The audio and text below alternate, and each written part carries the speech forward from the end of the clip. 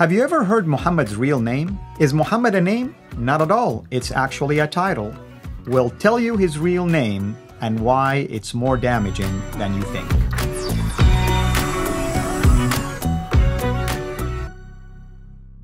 If you have been watching these video series, short video series, hopefully you've been blessed by them. And if you're a Muslim watching them, welcome.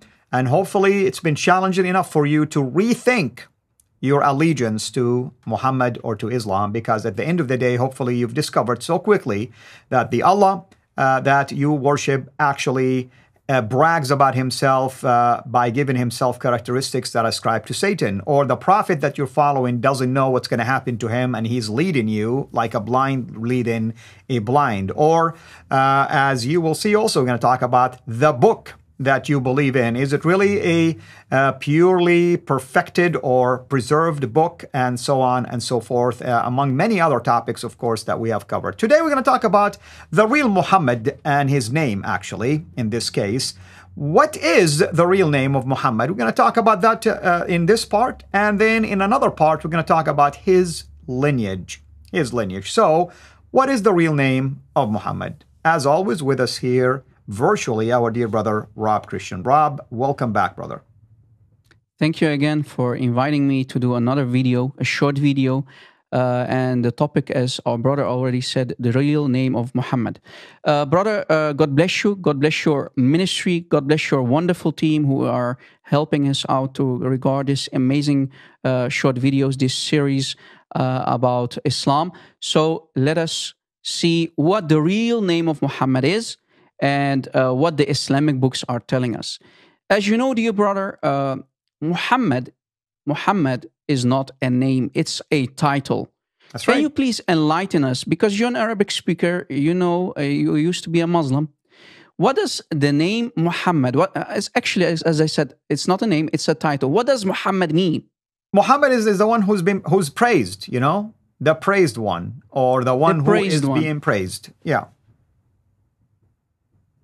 The praised one, exactly. So it's the praised one. So it's a divine title, because if we go to chapter 1 of the Quran, ayah 2, it says, Alhamdulillah. So it should be attributed to Allah alone. How can a human being, if he's not God, how can he have the divine title Muhammad, meaning the praised one? Alhamd. Brother, hamd, Alhamdulillah. Can we say Alhamdulillah Muhammad? Well, you know, it sounds like his name said it all, actually, without having to say it this way. So that means when you call yourself Muhammad, that means you are calling basically yourself Allah. Isn't that shirk, ya Muslimin? Isn't that shirk to call yourself Muhammad then? Well, you know, it sounds like his name said it all, actually, without having to say it this way. So that means when you call yourself Muhammad, that means you are calling basically yourself Allah. Isn't that shirk, ya Muslimin? Isn't that shirk to call yourself Muhammad then? And brother, I mean, if the claim that he came to glorify Allah, then his name should have been Muhammad, not Muhammad. Muhammad, the one who is glorifying or praising Allah. I would accept it that way. I mean, the one who kept praising Allah all the time. But his name is Muhammad. He is the one who receives the praise. Exactly. So, meaning Muhammad is a divine title that we can attribute to our Lord and Savior Jesus Christ. He is the praised one. So here, when Muhammad took this divine title, he tried to make himself equal to our Lord, for example, our Lord and Savior Jesus Christ, glory to his name. So here Muhammad tried to act like a real cult leader. In the end, by their fruits you will know them. A true cult leader who created Islam, the cult, the man-made cult. And we are going to show you that it certainly wasn't his real name, because we know the real name of Muhammad after doing some investigation again from the Islamic books. And here is from now on the proof. Let's see if we can switch screens. Here is some information. There is a very famous doctor in the Arabic world, especially from Egypt in this case. He is the director of the manuscripts in Alexandria, and he has actually an office. He is a director, he is a doctor, and his name is Yusuf Zaidan. Maybe you've heard of him, brother. He is a famous figure in the Islamic world. And he said that Muhammad, his name was Qutham, right? And maybe you want to read the Arabic, brother, for us, for everybody. Yeah, it says, أنه حمل هذا الاسم, meaning he had this name, Qutham, speaking of Muhammad here. What's the name, brother? Qutham. Qutham. Yeah, and it says, إلى أن بلغ من عمره ما يزيد على 40 عاما, until he reached the age a little over 40 years of age. Wow. So Muhammad's name was not Muhammad, but actually Qutham. And this is an Islamic doctor who happens to be a doctor by the name of Yusuf Zaidan. And at the same time, he's the director of the Islamic manuscripts. And on top of that, he is the manager. He is the manager of the Islamic Museum, or the museum in Alexandria. He's the one saying it? A doctor, an Islamic doctor is saying that? Wow. So Muhammad's name was not Muhammad, but actually Qutham. And this is an Islamic doctor who happens to be a doctor by the name of Yusuf Zaidan. And at the same time, he's the director of the Islamic manuscripts. And on top of that, he is the manager. He is the manager of the Islamic Museum, or the museum in Alexandria. He's the one saying it? A doctor, an Islamic doctor is saying that? Yes. That's the one. Yeah, That's he's the what one it saying says that. here. And he got basically the information from this book Hayat Muhammad, meaning the life of Muhammad, page 39. And the writer of this book is the doctor Muhammad Hussein Haykal, very famous Islamic doctor, Muhammad Hussein Haykal, in his book. Yes, brother, you want to add something? No, I was going to say, he is a famous writer. Famous writer. So he, this other doctor that I mentioned, Yusuf Zaidan, is getting it from this book, and he's going to quote it from this book. Watch. So if we go continue, look what it says. Brother, can you read and translate? قال الدكتور زيدان, Dr. Zaidan said, إن اسم محمد الذي أطلق عليه, the name Muhammad that was ascribed to him, عند ولادته, when he was born, was, كان, Qutham ibn Abdullah. Qutham, the son of the servant of Allah. Wait a second. Muslims always told us that Muhammad's name is Muhammad, and he is the son of Abdullah. But here, a doctor, a famous doctor, and the director of the manuscripts in Alexandria, right? He is saying, and he's reading from the book that we just mentioned, Hayat Muhammad, the life of Muhammad, from page 39. He is saying that book is saying that Muhammad's real name is Qutham, and he's the son of the slave of who? Of Allat, one of the daughters of Allah, one of the pagan idols of the Quran. And one of the subjects of the satanic verses. He is saying that book is saying that Muhammad's real name is Qutham, and he's the son of the slave of who? Of Allat, one of the daughters of Allah, one of the pagan idols of the Quran. And one of the subjects of the satanic verses. Exactly. Again, the translation for everybody. Muhammad's real name for the first 40 years of his life, his birth name that was given maybe by his mother, maybe by his father, Ibn Abdullah, right? Is the original name of the father of Muhammad, not Abdullah. Qutham ibn Abdullah, meaning Qutham, that's his real name, the son of the slave of Allah. What happens, brother? What happened basically? Much later, Muslims try to fix duct tape because they are too embarrassed. How can our prophet be called the son of the slave of Allah, one of the three daughters of Allah, the moon idol Allah, the stone idol, the moon idol Allah, and one of his three daughters, Allat, right? Allat. So that was the real name of Muhammad, brother? That's what it says. I mean, I don't understand why our Muslim friends are so secretive about this. What if they came down to say, you know what, when he was called to be a prophet, his name changed. Okay, great, I'll accept that. No big deal, you know. But no. We want to polish this guy and his characteristics and his personality. I want to make him perfect from even before his birth. Exactly. So you see, Muslims always need to do tarqiyah. We call that Exactly. fixing, duct taping the disasters. They need to hide and come up with new stuff to hide the embarrassing real historical facts. Exactly. So you see, Muslims always need to do tarqiyah. We call that Exactly. fixing, duct taping the disasters. They need to hide and come up with new stuff to hide the embarrassing real historical facts. Exactly. So you see, Muslims always need to do tarqiyah. We call that Exactly. fixing, duct taping the disasters. They need to hide and come up with new stuff to hide the embarrassing real historical facts about the name, even about the name of their prophet, right? And even the family name, the name of his father.